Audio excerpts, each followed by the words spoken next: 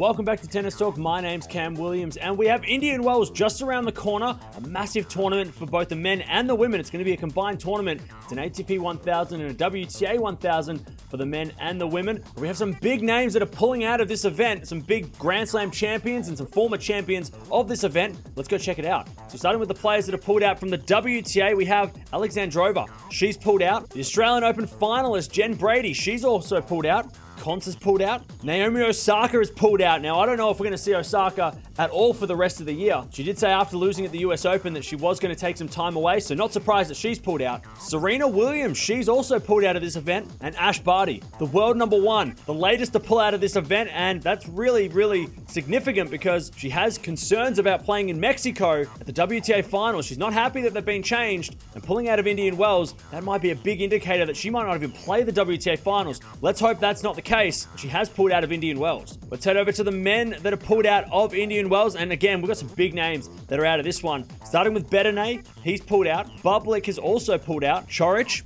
also pulled out. Roger Federer, we all know that he's not playing for the rest of the year, so he's obviously pulled out of this event. Goffin has also pulled out. Humbert, Rafa Nadal, he is also out of this event again, just like Federer, not playing for the rest of the year. And Dominic Thiem, the defending champion, has also pulled out of this event. So Federer, Nadal, and Thiem, who all played really well at Indian Wells in 2019, all going to lose a lot of points. So this time, in a couple of weeks, we could be seeing them drop down in the rankings, possibly a couple of those out of the top 10 in a couple of weeks' time. So a lot of points being lost due to injury from those players. So there it is, the withdrawal list for Indian Wells. Now, Indian Wells does start in a week's time, so that list could get longer. Let me know down in the comments below. Who are you most shocked about that's not playing? We obviously know that injury has played a big part in some of the players that are not playing. Of course, Federer, Nadal, Thiem, they're not playing for the rest of the year. Osaka's pulled out. We all know why. She's pulled out. We've heard why over the last couple of months. But Ash Barty, that is very, very shocking for me that she's pulled out. It's a big surprise as well. It's kind of